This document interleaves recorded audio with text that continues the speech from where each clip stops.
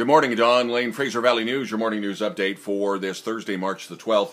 And COVID-19 coronavirus continues to be the top story. Yesterday, the National Basketball Association suspended its season. There are rumblings that the NHL will do the same today. Yesterday, the Vancouver Canucks told all of their scouts, nationally and internationally, to come home to Vancouver.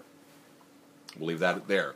The Juno Awards are Sunday in Saskatoon, and that's 19,000 people in the big arena there for the show. Chilliwack's Bria Skonberg is up for Jazz Vocal Album of the Year and Jazz Vocalist of the Year. The show will go on, but on their website, CARAS, the Canadian Academy of Recording Arts and Sciences, has said, if you are not feeling well, don't fly to Saskatoon. If you're already in town and not feeling well, stay home or stay in your hotel room. So we're going to be following that. Chilliwack School District, following Abbotsford's lead for spring break, all international field trips are canceled. No one's going anywhere. A couple of new cases in Fraser Health of COVID-19.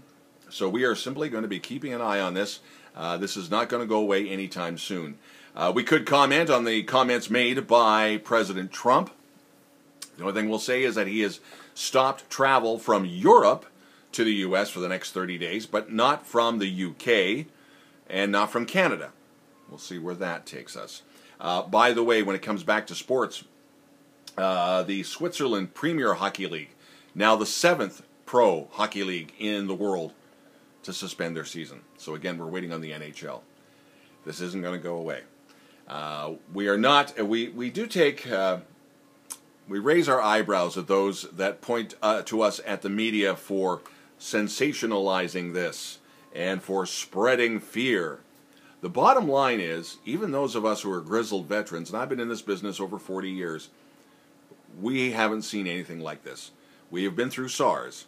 We have been through H1N1. We all remember the HIV/AIDS scare around 85, 86. This is as serious, if not more. It is affecting the elderly. And, yeah, we're not going to spread fear. But the bottom line is, wash your hands. Take precautions. There. That's my rant. I'm off the soapbox now. Don Lane, Fraser Valley News.